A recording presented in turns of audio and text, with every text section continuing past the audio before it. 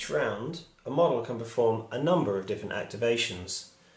You're allowed to perform either 2 short actions or 1 long action. However, you cannot perform the same one twice. A short action, for instance, would be to move this goblin rabble. It's 5 inches. But he would not be able to then move again and attack this Basilean crossbowman. However, instead of that, he could make a long action of a charge, which would allow this model to get into contact with this Basilean.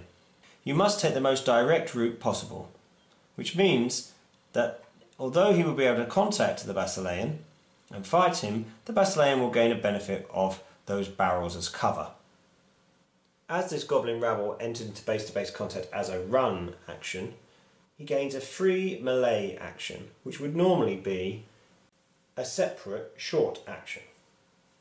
We'll come back to that in a moment in the melee section. One of the most important and powerful ways of using power, though, is to activate group actions.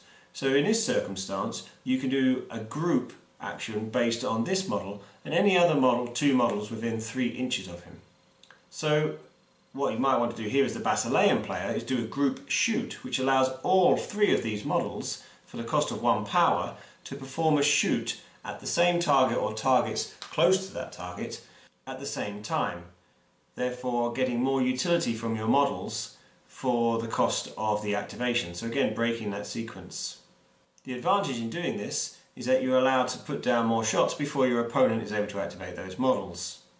However, all of your models will be activated at the end of that action.